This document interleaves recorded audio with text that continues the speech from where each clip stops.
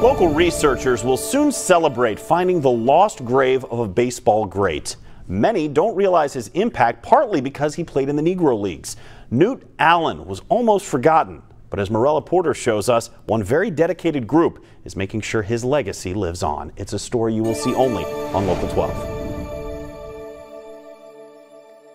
Newt Allen lived a long and accomplished life dedicated to baseball. He's one of the greatest second basemen in the Negro Leagues and one of the greatest second basemen in baseball, period. He spent most of his two-decade career playing for the Kansas City Monarchs in the 20s and 30s, winning championships, even managing the team and playing overseas on an all-star team. After retiring, Allen evaluated Jackie Robinson.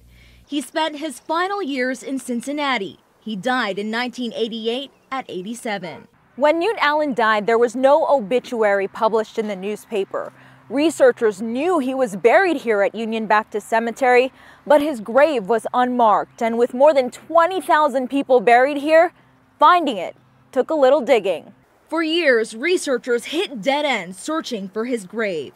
In 2020, Paul DeBono set out to find it, uncovering his death certificate, which listed Union Baptist Cemetery, the oldest African-American burial ground in Cincinnati. It's just an amazing place with a rich history.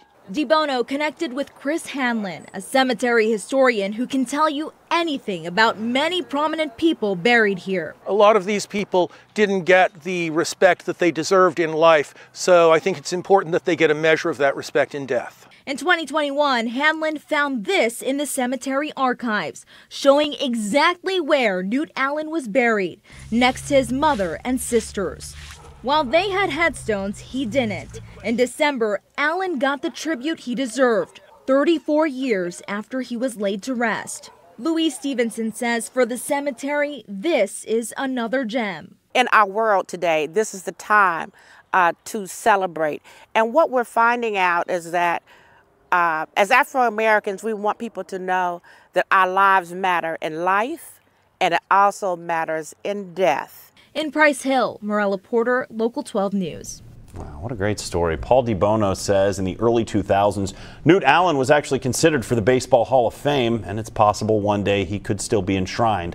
Allen isn't the only Negro League player to be buried in an unmarked grave. An organization dedicated to giving them headstones helped install his at Union Baptist Cemetery.